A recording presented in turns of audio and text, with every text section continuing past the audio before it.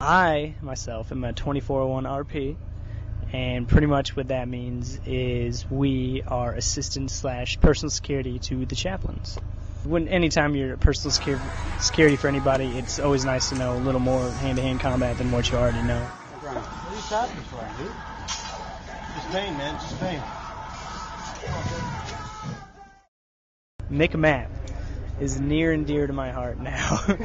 People think it's just all about getting thrown around and stuff, but it's more of a leadership course and learning a lot about Marine Corps history and where we all come from and stuff. So, on deployment, I got pretty high up in belts, and I always found it interesting. They said they had an open slot and they'd love an RP to come. I jumped in it. Now that it's done, I loved it. It was great. It was great training. I'd hope it helped motivate sailors, because a lot of them, especially RPs, you think, oh, we're one in our job and we can't really branch out and do other things. And I hope it kind of motivates them to get out there and experience other things that not only the Navy but the Marine Corps has to offer. So.